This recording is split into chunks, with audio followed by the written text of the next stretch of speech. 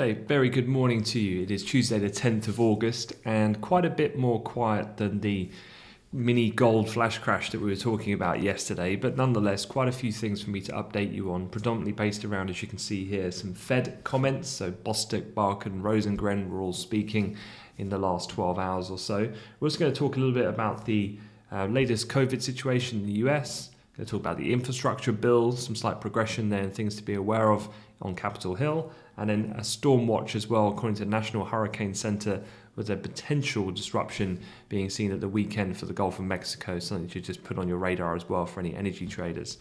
But let's just have a look at what is going on at the moment this morning, and it's pretty quiet. The dollar index is largely unchanged. However, keeping a close eye on it at the moment as it's continued to kind of add to gains that were seen after the firm payrolls report we had on Friday. So in terms of the major pairs at the moment, euro, dollar and cable, they're trading around the lower bound of their Asia Pac lows at the moment, but as I said, roughly unchanged on the session. Equity index futures, US stateside, again, it was a pretty even finish really overall on the US indices and the cash market. On the NYSE yesterday, the S&P was basically unchanged. The Dow was down marginally 0.3, the Nasdaq up 0.2. So at the moment, it seems like equity is just happy and content to just hold a bit of a consolidation pattern for the time being. Obviously, the US CPI report tomorrow will be quite key. It's kind of the week's main event. In the commodity market, after gold had that episode yesterday, it obviously fully recovered by the point we got into really the European morning, but did fade then through the bulk of yesterday's session, remains still lower post the flash crash, but is up, having just retraced a little bit in the Asia Pac session, trading up about $9 at 17.35 at the moment. And then as far as WTI crude is concerned, again, similar in the commodity space, it had been coming under some considerable pressure yesterday in a continuation. But as you can see here, a bit of a breakout from the Asia Pac highs, which was also an area of resistance that was seen in the prior overnight session. And so just seeing a bit of moderate upside, up about $1 now in WTI crude. And on the daily chart, you can see we had that trend line break and horizontal break yesterday around that 66, 60, 70 mark. Did create a bit of a spillover in oil at the time, but as you can see, technically just finding support at this first rectangle level and bouncing back and trading back above that level for the time being. So pretty decent recovery there from the lows. Having a quick look then at the news headlines, and going to talk about the Fed comments, and I can wrap in a little bit of discussion about the dollar, where we're trading in the Dixie, and also yields at the moment. And so largely repetition more than anything, I would say, in regards to what's been said from a number of these characters. So Fed's Bostic, who is a voting member on the FOMC at the moment, he said the central bank should move to taper its asset purchases after another strong month or two of employment gains and proceed with the scaling back process faster than in past episodes. You also had Barkin, who's a voter, said high inflation this year may have satisfied one of the Fed's benchmarks for raising rates, but there is still room for the job market to heal before rates should rise. Again, that might sound a little bit more passive than Bostic, but he's talking about rates, and rates aren't going to rise for a considerable period of time anyway. So again, fairly aligned. And Fed's Rosengren, who's a non-voter, said the central bank should announce in September that it will start reducing its $120 billion in purchases of Treasury and mortgage-backed securities this fall. And so fairly in fitting Rosengren there with what other officials have said of late. So first things first, a quick look on the board here on who these members are. So the ones we've been hearing from in these recent comments, Bostic is down here, kind of slightly leaning on the hawkish side, as too is Barkin. If you take Rosengren, perhaps one more notch, but still on the center-leaning hawk side. So all of those three speakers and comments I've just covered are not a great deal of surprise. But it does mean that this is a look at the dollar index on a daily chart at the moment. And here's the uptick that we saw on the back of the payrolls report on Friday, continuation yesterday, and where we're trading at the moment. We're currently sitting at 93 currently into the European Open. So we're right back up there towards the late July highs, which were seen at around these levels. And then the next obvious target would be up around more 93.40 to 50, which was the peak that we had going back into the April period, which then, if broken above, would take us back to levels we've not seen since really going back to October, November time of last year. So yeah, definitely the Dixie has resumed its upward trend after what had been declining through the back end of July, with the kind of catalyst being some of that latest data and persistency in the more hawkish sounding commentary we've had of late. From a yield perspective as well, we have seen they've continued to edge higher, and so T-notes this morning pretty much unchanged, but continuation of the general descent that we've seen. Remember, we hit that peak when ADP missed. That was what that high print was up here. But then if you remember, Clarida, who's obviously the vice chair, closely aligned with Powell, talking hawkishly with that really strong services PMI, that ISM reading that we had. And from that point on, we've just continued to move lower at this point in time. So for sure, I'd still be quite mindful of keeping an eye on these continuation trends. It'd be interesting to see on the daily specifically how the dollar reacts up at these levels, because these are quite key now from a technical perspective. It'd be interested to see if it provides a bit of a floor then subsequently in an inverse way for Eurodollar and cable at these lower bound levels.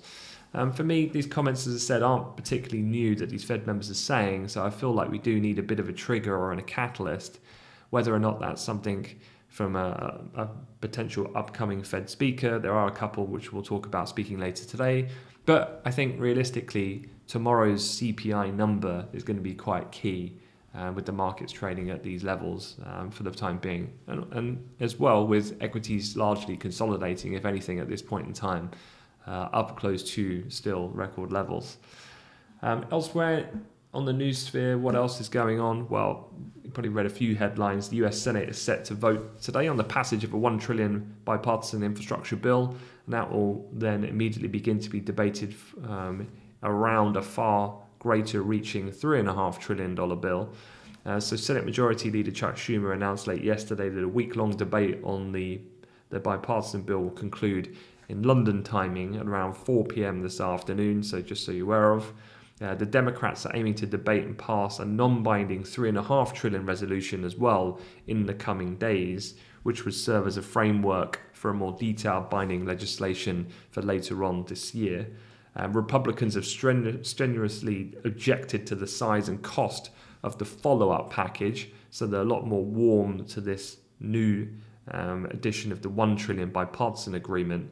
This bigger, broader package, Republicans are quite against in terms of the size, which Democrats, though, are looking to aim to pass through something we talked about a few months ago, which is the process called the budget reconciliation procedure, which is basically an instrument for the Senate majority to push through legislation priorities over minority opposition. So that's probably got a long way to run yet.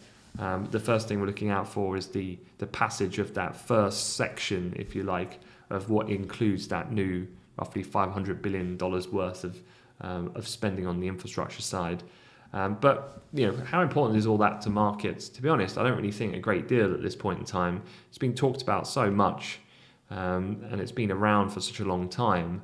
I don't really think it has too much of a meaningful impact. Its passage, at least in that first stage at this point in time, but just to be aware of. Elsewhere, on the COVID side, we did talk about this briefly yesterday, but I guess a little bit more context around the subsequent hospitalizations, with the case rates, as we discussed, hitting a 6-month high in the US presently.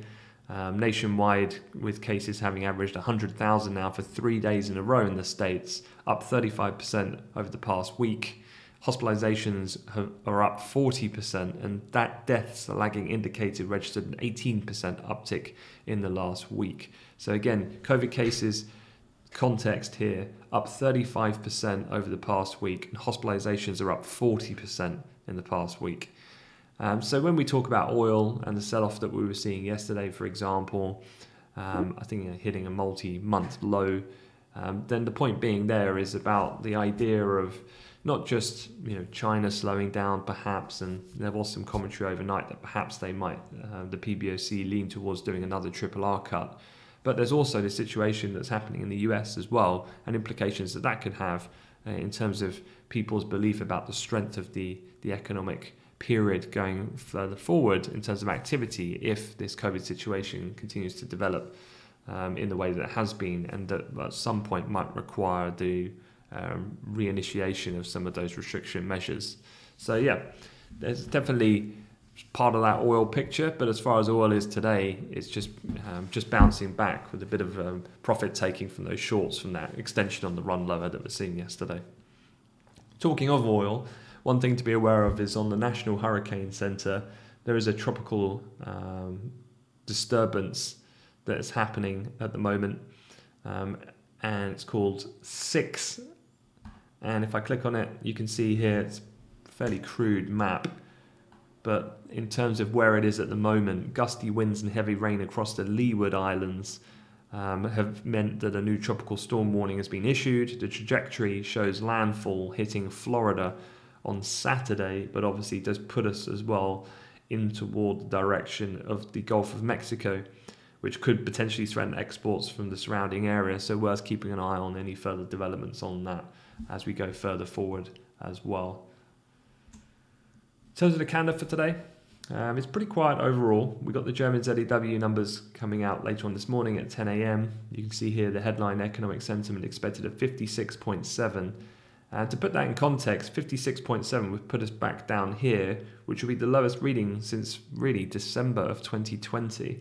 So again, this COVID situation still being a bit of a drag at the moment on European nations' ability to really reopen completely. And so we've been seeing economists and analysts' kind of expectation about current conditions in the future deteriorate pretty consistently.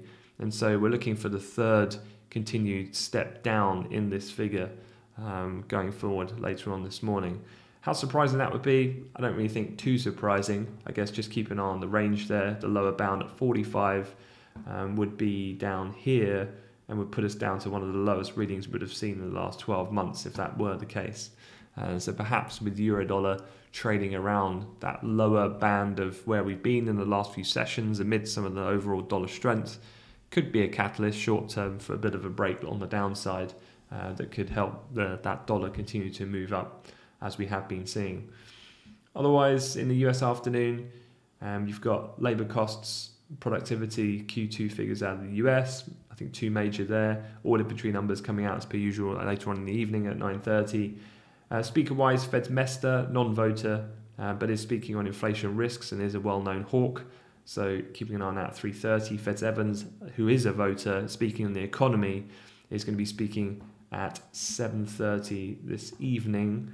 And Evans much more on the dovish side. So with Mester, definitely going to sound much more like those three that we've heard from that I covered. So Bostic, Barkin and Rosengren. Evans, it'll be interesting to see what he has to say given the context and the contrast of his general view is typically on the dovish side. Fixed income supply out of the UK, $58 billion of 3-0 auction coming out of the US as well. And that pretty much concludes what's happening today. So yeah, pretty quiet overall. I'd say today needs to be approached then with that in mind, with the CPI looming tomorrow. So technically speaking, having gone through the charts this morning, there's nothing really standout that looks particularly appetizing from a trade setup point of view. So I think today is a lot about just being kind of pragmatic to a certain extent and keeping perhaps your powder dry for tomorrow. But obviously, we'll continue to keep you posted. If anything else does change, you'll be the first to know. All right, have a good day, guys. Take care.